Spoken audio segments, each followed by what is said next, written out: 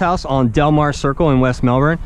Greg asked me to come out and inspect the roof for hail damage. After talking to the neighbor who just had their roof recently replaced due to hail, he asked if I would come out and inspect this roof, and of course, only being 2 houses down, he has just as much or probably even more conclusive proof that there was hail on his house as well too. So I want to talk about that real quick. By the way, I'm not from the insurance company. I'm from Florida Native Roof. I'm really just here to show that there's conclusive hail damage, and then hopefully meet the adjuster and walk the roof, and probably have to just remark the whole thing when we meet the adjuster. So really textbook examples of hail impact marks. You have what look like, you know, hail embedding granules into the shingles themselves. Now granted, the hail event for this side of town was 5/4/19. It came from the south, not the north, like the other hailstorm that was a month before that. And so that's why this south side is much more peppered with hail marks than, say, the protected north side. Okay, and then these lines here denote creased shingles. What about this one here? Okay, so again, I basically checked the entire roof. It's not my job to find every hail impact, but I do try to find a good job of finding like 8, 10 in a certain square area. So I mark off a 10 by 10 after I find a sufficient amount of hail. And so let me just show you some of these. All right, some of these have been here so long you can literally see the fiberglass inside the matting of the shingle. It literally was this way when I walked up on the roof. And then I thought this was a really good example too. So typically with insurance companies, they love telling roofing contractors, no, that's not hail, that's blistering. That's silly, that's simple blistering. Well, here's a perfect example, and you can obviously see the difference. So this is a very typical hail impact mark, and look at these little pock marks.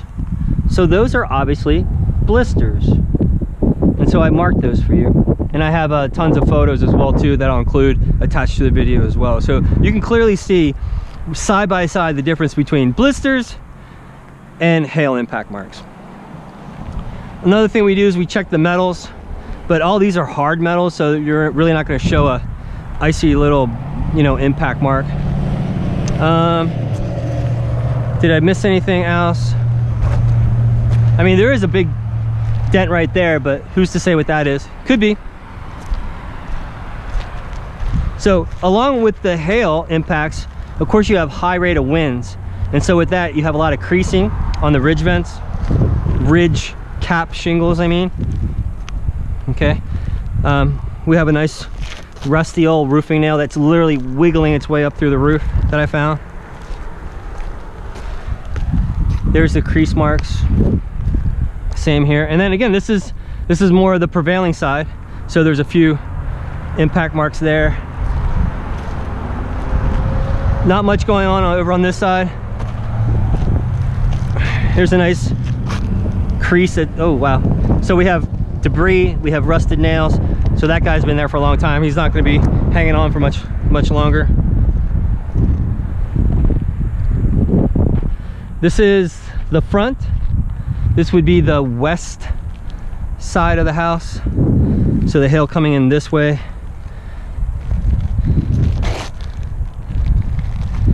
Looks like a crease.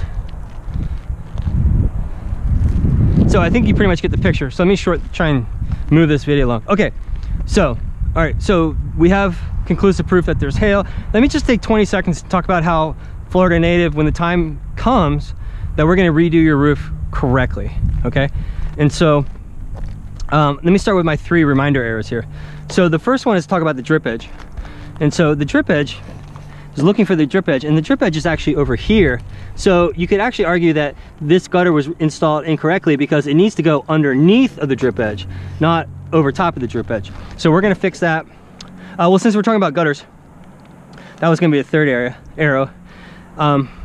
Typically, we don't even have to remove the gutters from the roof. We just gently pull them away, remove the fasteners, put the new white drip edge on, and then just replace the gutters without even dropping them to the ground. So we'll keep your gutters in very good shape. And then the third obvious part is just look at all the granules in the gutter itself.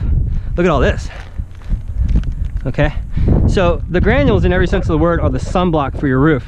Once you lose the granules, all the protective chemicals in the asphalt shingles start to leach out, and the shingles start to become extraordinarily brittle, just like that, like saltine crackers. And so that's exactly what's happening with your roof. That's why you're getting those hinge marks, and the shingles are breaking off. So that's how important the granules are. So we talked about this, we talked about that. Oh, all right, last little bit. Forgive my metal example here. That's not, the top layer is not nearly as important as all the layers underneath. Okay, so imagine this with me. We're gonna, when the time comes, we're gonna remove all the shingles, get down to the bare plywood roof. Okay, 2 of the building codes, upgrades, hurricane related upgrades. The first one says place a new nail holding your plywood to your roof trusses every 6 inches. We go every 4 to 5 inches. And the other really important one is called waterproof barrier. So we're gonna cover every inch of this bare plywood roof with this super sticky, rubberized membrane. And once that stuff touches wood, you can literally not pull it off. So in the event of a hurricane, let's just say that fence folds up and ends up on top of your brand new shingle roof. It's gonna damage your shingles, but at least the waterproof membrane will not allow water to get inside your house. So that's why it's a code here in Brevard County. Okay, and then we're gonna put your, as a company, we only use CertainTeed Landmark Series shingle.